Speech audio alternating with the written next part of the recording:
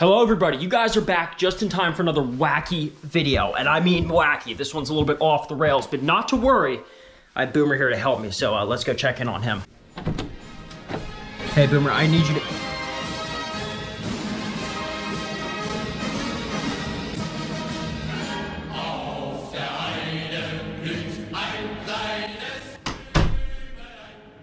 Should I be worried?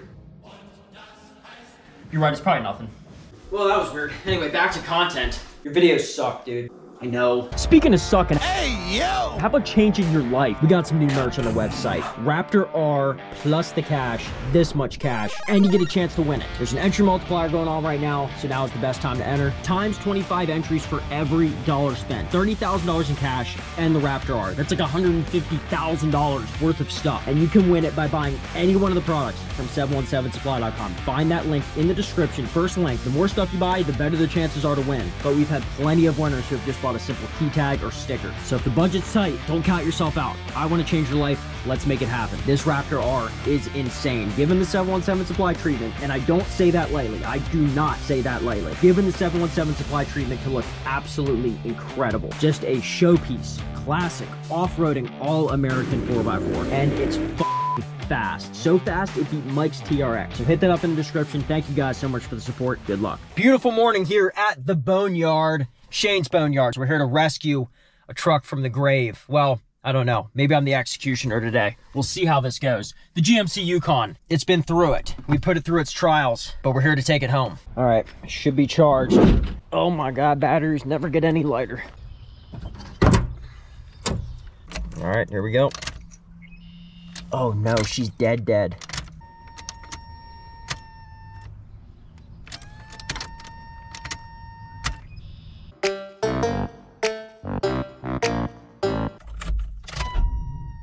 Oh, okay. All right. Signs of life. I'm a car YouTube channel and I can't even jump a damn battery, and a good battery at that. If you ever are worried about like, can I accomplish my dreams? I don't think I'm worthy or able of doing this. I am a car truck YouTube channel. I can't even jump a battery. Go get it, kid. Chase your dreams. Back to base. Damn it.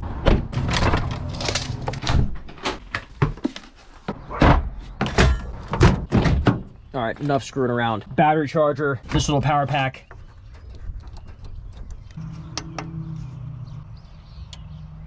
All right, see if that works. 6 hours later. Off camera, got the truck started. Everything was good to go. Listed on Facebook Marketplace for 1,500 bucks. Had a guy come over with his wife. He's like, yo, I got a tow truck coming.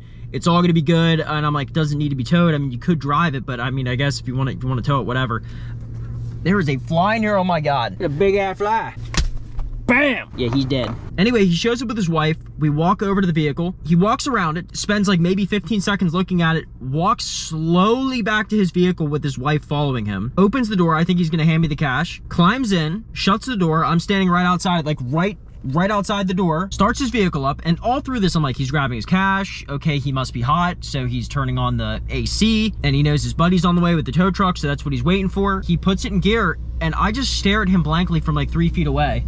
Street sweeper. How do you get that job, street sweeper? Any street sweepers out there? He backs the truck up slowly and then just leaves and doesn't say a word. And I messaged him like 5 minutes later. Is like, I'm gonna take it, you're not interested. Didn't say goodbye, nothing. He was like, yeah, I'm definitely buying this.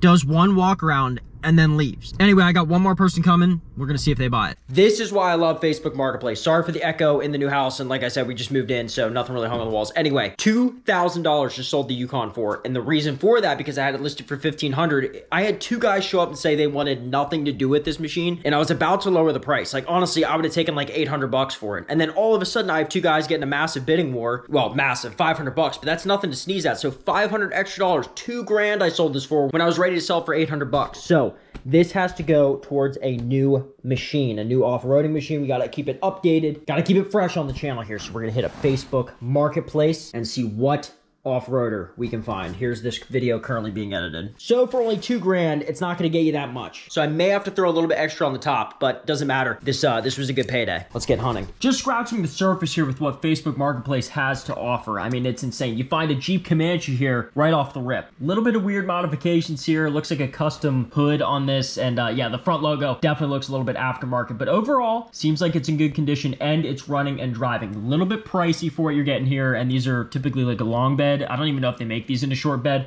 but imagine just throwing a little lift kit on this, some wheels and tires. I mean, it'd be a great little junker off-road rig for Roush Creek. Not my first pick, but a little rare, and you don't see them too often, especially in this kind of condition. Also, we just have regular Jeeps here that are very affordable. $2,500 for this, or best offer, so you could talk them down to like $2,000, maybe even less.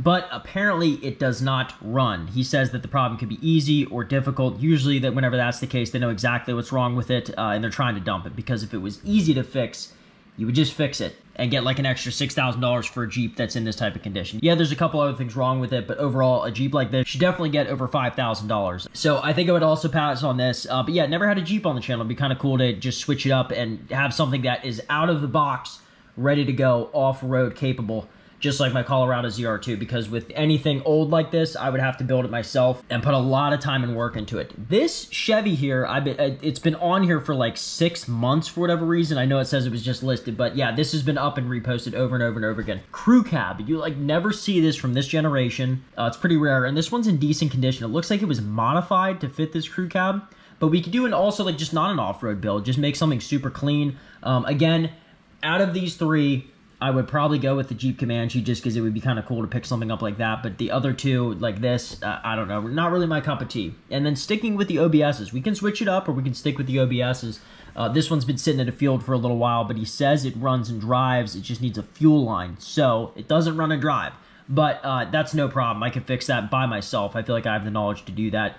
And we have the trailer, so I can go pick it up, and then it's ready to go, and we can just make this a nice little off-road build or just a nice classic cool pickup truck. Now my favorite, and so far the front runner of my picks for these off-roading rigs, is this Toyota. It's a 1998 Toyota 4Runner, four-wheel drive. It was absolutely in an accident. The front bumper's jacked up, the driver's side door is also crumpled in, and the rear bumper is tilted up a little bit. But for $1,800, or what is it, $1,600, I don't see how you can go wrong. It says it runs strong. Yes, it's going to need a few things here just to make it like super nice, but it's a Toyota, and it's a cool old Toyota 4Runner, so I'm super into this. I know they're dogs, you don't really see these out on the trails too often, but this would be my bread and butter. I would love an old Toyota like this. Plus, it says or best offer. Now, it's obviously coming from a dealership here, so they're going to want to stick to their guns, and then you have taxes and stuff like that, which normally on private sales, you can make those work around a little bit. But yeah, at a dealership, everything's on the books and done right. So yeah, you kind of be stuck paying the government their fair share,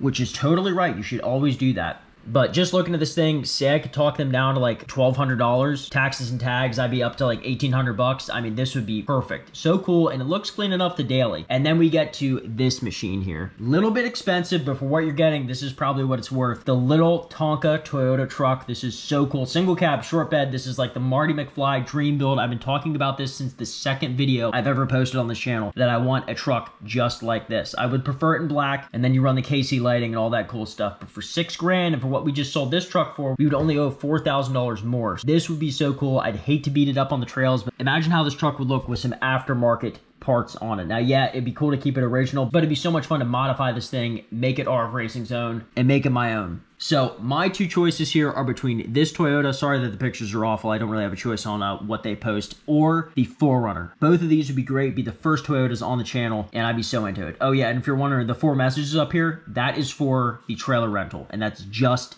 today, just this morning actually, for the trailer rental business. So I get easily 5 inquiries a day at minimum, and every single one of them is like, can I pick up now? Can I pick up tonight? And I'm gonna rent for 3 days, rent for 4 days. I mean, it's been crazy. But anyway, this video is about the new off-roader. So let me know what you think, because you guys drive the channel. And a lot of these have been posted today, so like we can jump on this and get it done. I'm posting this video a day after this recording, so they should all be available. Let me know in the comments exactly what you want. And if none of these are your first pick, let me know also, because then we can switch it up. We can do whatever. Facebook Marketplace has everything. I even saw a Suzuki Samurai on here in great condition for pretty cheap, and they're getting kind of rare, so I'm into it all. That's all she wrote.